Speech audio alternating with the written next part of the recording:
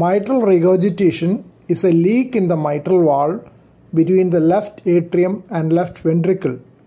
Normally, mitral valve prevents backflow of blood from the left ventricle, the lower muscular chamber, when it contracts.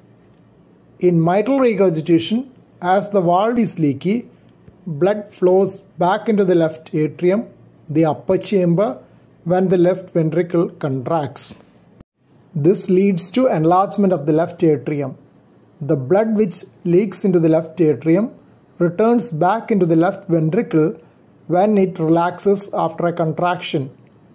This increases the load on the left ventricle as it has to contract more forcefully. The volume overloaded left ventricle enlarges and its muscle becomes thickened gradually to cope up with the increased workload. The forceful contraction of the left ventricle is felt by the person as palpitation. In the long run, the left ventricle starts failing due to the overload in case of severe mitral regurgitation.